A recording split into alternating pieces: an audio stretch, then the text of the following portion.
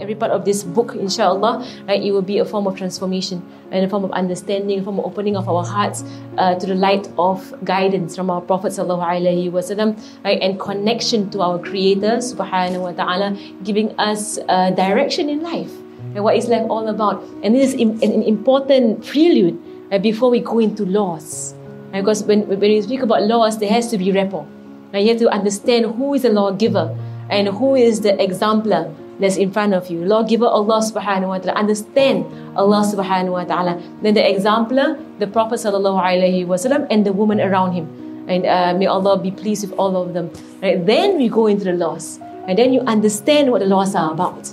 Right? And then there is a greater embracing, of the laws. And, in case we have ourselves or others resist the laws of Islam, it always goes back to relationship with the lawgiver and the exemplar, right? The role model in front of us. It always goes back to that. Right? So keep that in mind. If someone has resistance against the laws of Islam or with laws of Islam, that the issue is not the law.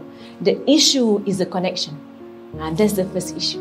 And we all understand this to a level or to a degree when it comes to teachers, right? That when someone, when a teacher is strict, right? And sometimes it's not about the strictness; it's about how you perceive the teacher, right? If a teacher is beloved to you, right? And from a young age, the teacher is beloved to you, that she has some form of bond with you. Then no matter how strict the teacher becomes on you, you tend to, okay, but she said so, okay. But same thing with parents, same thing, right? It goes back to the relationship with you and your children, right? As to how you can actually, enforce things, right, on them, or even just a look, or a silence really gets them, wakes them up, right, to what they are doing or what they're not doing around the house.